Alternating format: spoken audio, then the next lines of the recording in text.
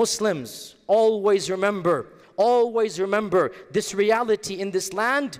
You don't need to be a Muslim to sympathize with one side. As I said, if the war was somewhat similar, we could understand the bias of each side. But there is no similarity. The fact of the matter is, every neutral person who examines the reality of this situation will come to the same conclusion. Always quote neutral experts and make sure you know these quotes. One of the greatest icons of our century, somebody whom the globe admires, is Nelson Mandela. Nelson Mandela spent 27 years in isolation. 27 years because he refused to sign a paper that said, because of the color of my skin, I'm not equal to you. 27 years he was in isolation. I visited his cell. It is smaller than this small little box that I'm in. I visited his cell and I stood there. He had a small window for 27 years. That was his outer reality to the world. He refused as a man of conscience to say, I am lesser of a human being. And when he was in jail, this country of ours and the United Kingdom and Canada and Australia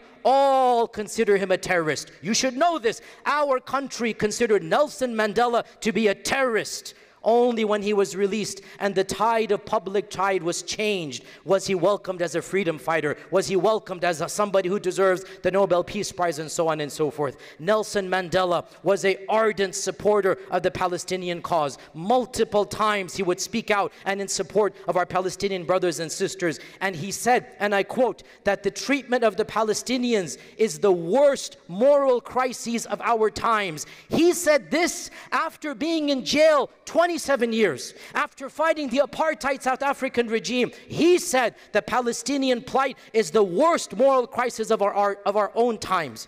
Archbishop Desmond Tutu, the second most prevalent African freedom fighter. Desmond Tutu is the highest ranking member of the Catholic Church. He's passed away now. Widely celebrated, widely known to be a freedom fighter, also having been in jail, also fought apartheid. Archbishop Desmond Tutu visited Palestine multiple times. In a famous interview in the 80s with the most famous journalist alive at the time, David Frost, you can find it on YouTube. David Frost wanted to complain to Desmond Tutu, how come you can describe Israel as an apartheid state? That's not fair. You shouldn't describe Israel as an apartheid state. It's not that bad.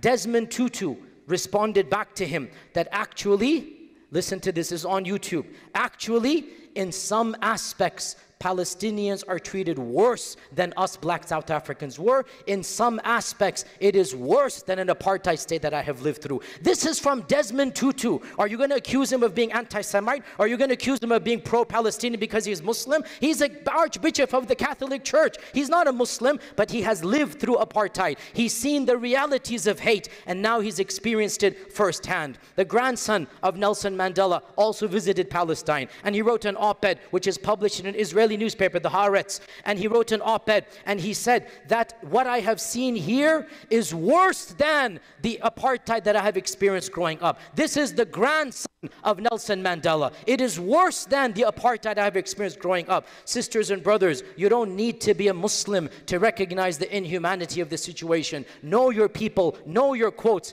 Our own President Jimmy Carter, he visited those lands, and after he left office, he's still alive now. After he left office, he wrote a book. Do you know what the title of the book is? Peace, Not Apartheid. Peace, Not Apartheid. That is the title of the book. Our president, are you going to accuse him? He's actually a Christian believer. He's actually a supporter of the faith of Christianity. He's a known person who loves his faith and tradition. He's not a Muslim.